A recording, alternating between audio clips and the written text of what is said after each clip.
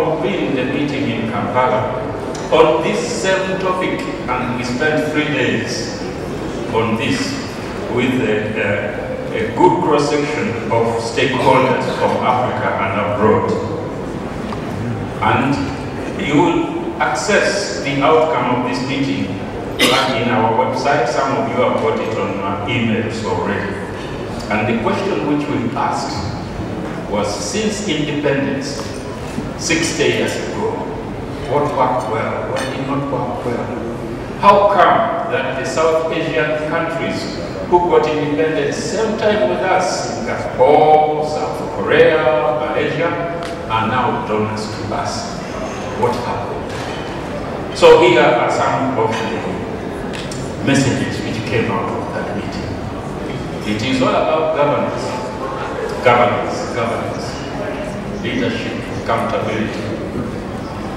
Africa is lagging behind. You heard the keynote speaker earlier today. In all indices, and the gap is big between us and other regions. We felt shame about this, and some of the participants listening to our keynote speakers were seen shedding tears, feeling bad. Is that what we should be doing? And we are now here in Africa, the AFREhealth, our 3rd year of life. We are growing, and we really need to be the ones now who will be the drivers of change.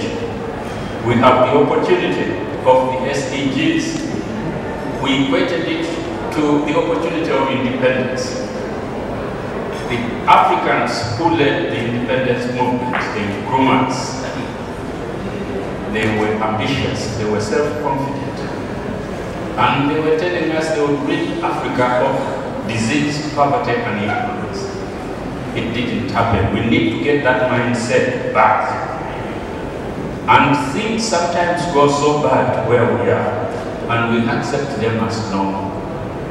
And it is we, AFREhealth type of people, very highly educated people, very capable people, often in positions of leadership, but we accept to live with the intolerant. Why is Africa lagging behind when there are people like you and me? This is a message which I would like to encourage or to call upon AFREhealth to become the change agent that it must be. Education and training, research, that is the foundation of the people who will become the change agents. Can AFREhealth take up this role to play the role of change agents? It is upon each one of us, one by one, to commit ourselves to this mission. Sort of how you join a religion or something like that. You decide inside, alone in your heart, is this something that I am touched about, that I care about? And then you become, as an individual and as a collective, a driver of this. I also have a call to our partners. We are very privileged and very fortunate that the US government, through PEPFAR, USA, NIH, etc., have given us this support since 1990. And there are others who have achieved a combined common vision. And I'll tell you as I conclude the short story of the king of the Kingdom of Buganda in Uganda. In 1875, some white people started to come there looking for the source of the River Nile, and they heard about the king there. They went to the king and they had several meetings with him and told him they have many things. They have machines which carry people, they have this. In the king's letter, Queen Victoria, so many decades ago. People of good character. So these are people who actually the Queen said, the first doctor is, now you hear about Makerere, great Makerere, that man led to the great Makerere. And there were other great Makerere expatriates who brought us up, people who cared and believed in Africans achieving their goals themselves. The thing is to call upon us, we African professionals, through AFREhealth, to become change agents in this continent, to be felt to be unmatched, to live with the intolerant. Thank you. Thank you, Francis. Insightful. Next is a person, Dr. Isaac Adewale, an oncologist, and an NIH grantee, a former NIH grantee. So on all of those counts, Professor Adewale, tell us what we can learn about governance and leadership from your experience. At this round table discussion with a straight table. I think, just like the governor said, it's been instructive listening to quite a number of presentations today. But one thing is clearly missing from all the presentations, and that is the role of leadership and governance in all democracy. Having gone through governance and government, we will not go far when they describe health as a political choice. And in that presentation, he called for highest political commitment at all national levels. And to me, that is critical. When you look at what we've been doing, AFREhealth has a broad mandate to partner with ministries of health, academic institutions, and so on, stakeholders. That's what is in your brief. But when you look at this gathering, I cannot really see Ministry of Health here. So something is based on the world becoming a small village because of air transportation, and there are quite many other things. And what is also current, even at global level, is that there will be another epidemic. And people have called it the epidemic X. What we do not know is the nature of that epidemic, where it will occur and when. So we need to be prepared for this next epidemic. But to get prepared for this next epidemic, there must be real cooperation among nations, among leadership. We must also strengthen respect to resource allocation. We won't go far in Africa. That is trying to touch on the presentation by Francis. We have depended too often on donor support. And for Africa to make a change, for Africa to improve, there must be domestic resource mobilization. A situation in which 95% of the funding for HIV comes from outside Nigeria is, to me, is not sustainable development. So we need to change the narrative. We need to improve our domestic resource mobilization. And we need to go beyond political commitment on, they call it, leadership program for health ministers. And part of what we were taught at that meeting is how to change the narrative, how to speak to those who divide the cake. Because it is one thing for you to be health minister, it is another thing for you to get the resources that you require. You need to speak the language that the Minister of Finance, the Minister of Budget will appreciate. Things like mortality and so on, they are not of interest to ministers of finance. What will be of interest to them is you talking about transparency, about cost saving, and talking about return on investment. I think for so long, the World Bank, people of the World Bank apologized for misleading African leaders into believing that they need to invest in infrastructure. The return on investment on infrastructure is at best, when you invest $1, what you get at best is $3. When you invest $1 on TV program, you get $85. When you invest $1 on immunization, you get as much as $16, up to $44. Same for family plan. So we need to change the narrative that health can actually open the door for sustainable development beyond just development in health to economic indicator. So I think the narrative must change. We need to ask for improvement in domestic resource mobilization.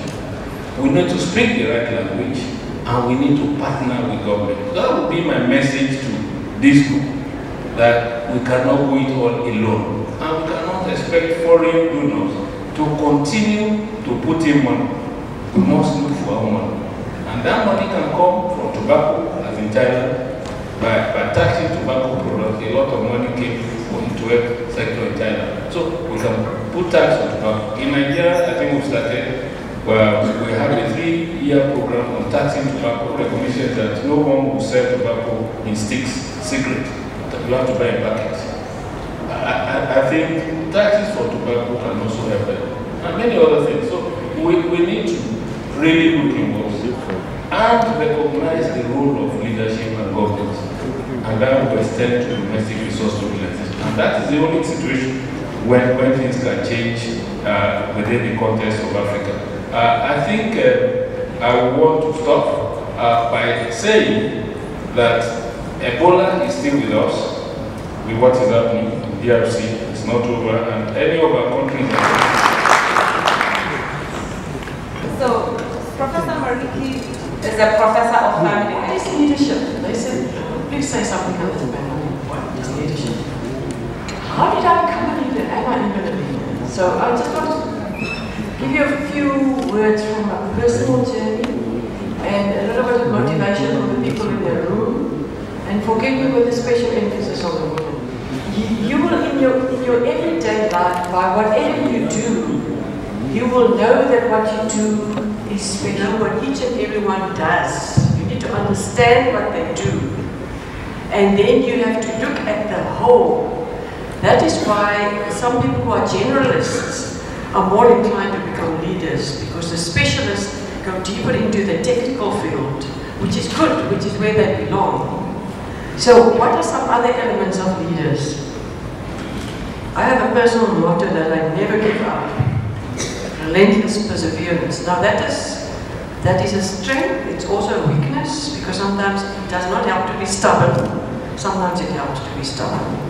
I just want to motivate you in your work each and every day. If it doesn't work, try again in a different way. Do not be scared of making, persevere. People-centeredness, okay, I am a family physician, so I am supposed to talk about people-centered, but it's the people, it's not about me, it's about the people in the team that I'm working with. If you really care about what is important for them, why they are here, why they are doing it, then you take them with you as a team. You are not like, a leader is not something special. I'm not something special that you are not. We are all special. We are all working in teams. In certain conditions, it is we that did this. And I like this refrain that's going, leave no one behind, because everyone is important. Great. Next, I want to introduce Professor Shavi Ogasola. She is the Deputy Vice Chancellor for Research. She's an outstanding academic in infectious disease and microbiology. Thank you very much. I think I want to talk on leadership and global health in the sense of, from a female point of view. Leadership from the female point of view. Before I was Deputy Vice Chancellor, I was the first female provost in my College of Medicine for 30, in its 50 years of existence. I'm a provost. And I realized at that time, I didn't think I wanted to be a provost. I didn't want to be, I had to be convinced in the initial to even go forward. And in taking the position, I asked myself, why did I, as a woman, not want to be the leader of the medical school? Because it was very instructive. I'll just give a little background. I didn't grow up in a family that differentiated women from men. So it wasn't because I had been put down. I grew up in a family where I was affirmed. I went to school, we did the same things with boys, not wanting to move forward unless they're 150% sure that they can do it. And that for men, it was 30%, and I said, I'm good at it. And I thought about it, and I said, that's true. Because I thought, I can't do it. And someone said, why not? You've done this, you've done that, you've done that, you've done that, you can do it. feeling I couldn't. And so when we talk about women being put down, I can say for a fact myself, I said politics is about how you harness people and bring them together to work, how you work with different kinds of people, even those that don't have a point of view. I said that's what we do as women all the time. At work, at home, with your family, with your in-laws, we're all politicians. So I said, that's okay. I'm a politician, but in the best possible kind of way. As to retirement there. So they were old men. So I didn't fit the mold. And I thought, well, I'm going to go anyway. And I'll just be myself and do it the way I know how. That's worked for me. And so what I'm trying to say here is leadership is about service and about being your best self. So you're going to use the talents that you have to serve those coming. Since 2003, with two wonderful people from Harvard and Northwestern, and I've wondered what has sustained that partnership. I think it's a commonality of vision. It's about being true to who we are. It's about the fact that you can be trusted, integrity. And I also believe that as Africa moves forward, we have to in our values. I think one of the greatest problems we still live with is the problems of colonialism, in the sense that we keep trying to be more like the global north. We have a lot of lessons and a lot of knowledge in here. And more as I've grown, I've learned to value the value of Africans. And I think as we partner with the North, because we can learn a lot in terms of technology and so on, but we have a lot of indigenous technique, recognize the things we have and start working on that. And that's why we have universities, because that's what we're supposed to do. What works and what works for us, and how do we make it better? And we partner with our friends to help us along the way. So that's the message I have today. We have to be authentic. We have to forgive ourselves where we don't do so well. But let's leave that and keep moving forward. And let's have so much more to us than the problems. And I think we need to celebrate ourselves. Thank you very much. Not cope, and how we will do a good job of it. So thank you. The next speaker is going to be Professor Peter Odonko, emergency physicians, emergency nurses in Ghana. So Professor Odonko. Thank you. Thank you very much. Donko and Odonko are different names. No, you're my sister, so I can correct it. Thank you very much. Years ago, when I met some Nigerian friends, they said, "Oh, you Ghanaians, you did very well, especially when your former president, Jerry Rawlings, lined up all these corrupt politicians and killed them. We should be doing the same thing." I said, "You really want to do that?" Anyway, the truth is that currently in Ghana, the person who complains most about those who succeeded him in his own party is Jerry Rawlings. Last point I want to make is that as AFREhealth, we are AFREhealth, we have to invest in developing accountable leadership across the whole continent in the health arena. And in so doing, we ensure that transition within our institutions, both in our universities, in our hospitals, and even those who may venture into politics. Great.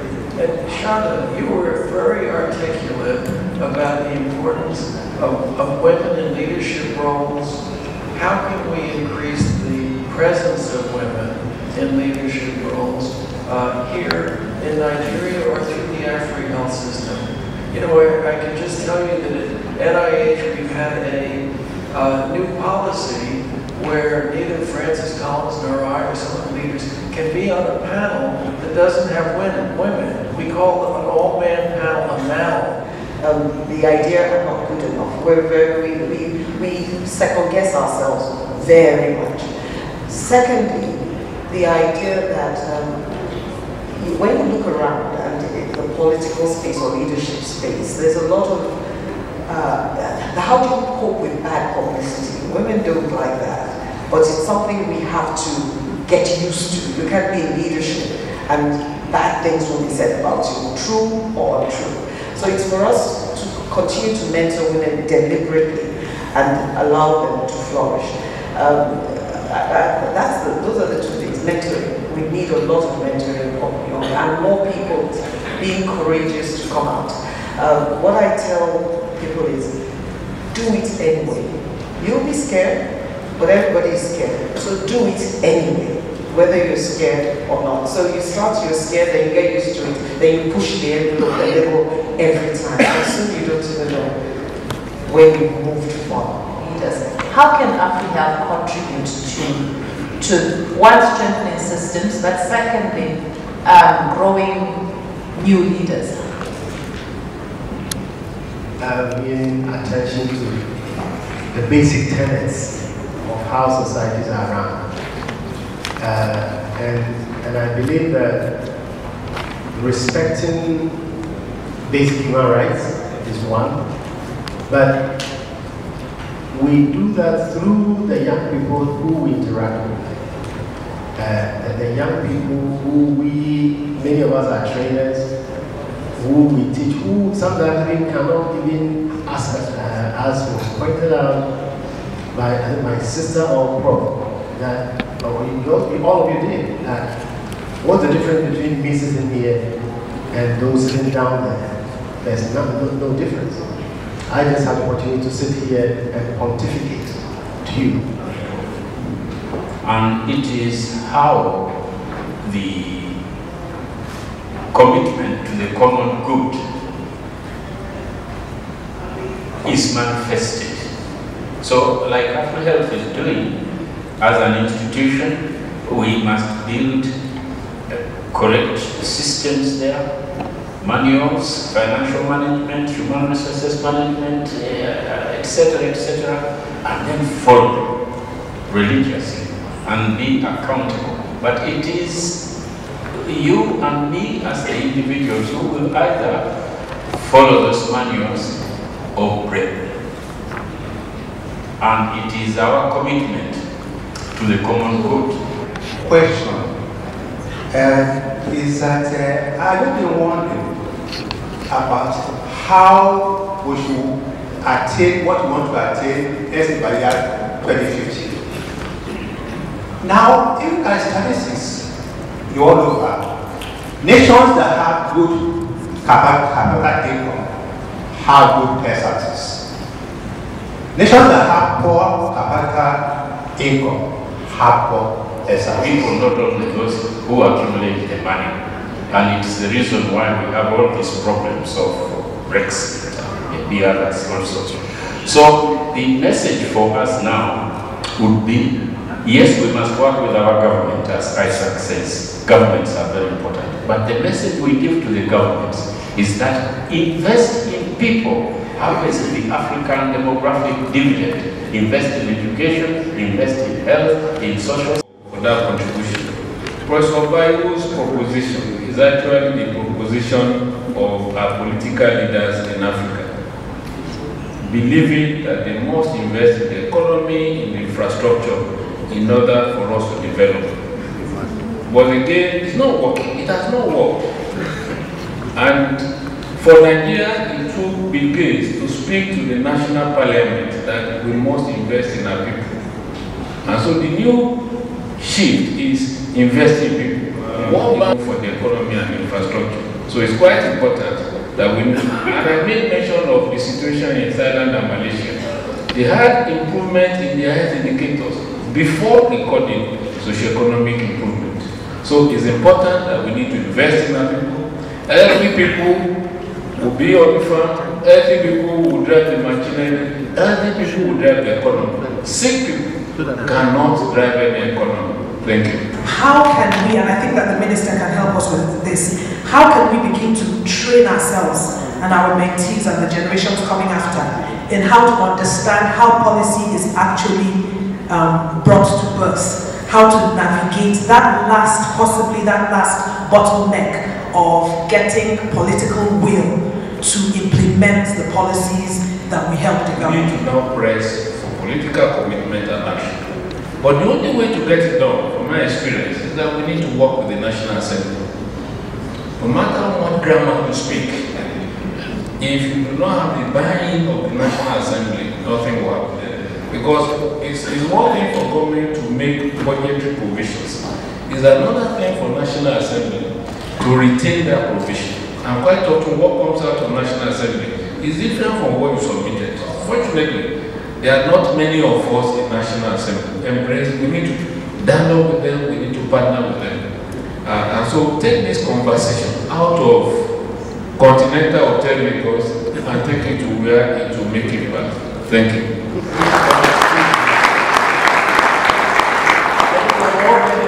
Informative. They've given us ideas about speaking to power, to get our viewpoints heard, to think about the importance of engaging everyone in global health dialogue, of reaching out to the community, of thinking about interprofessional education as we go forward. So there's a lot of grist in this bill to discuss, and we have the next 2 days to cover these topics and discuss and come up with some solutions.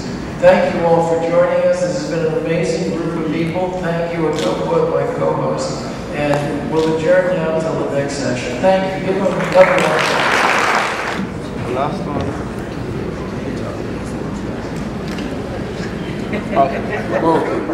Thank you very much.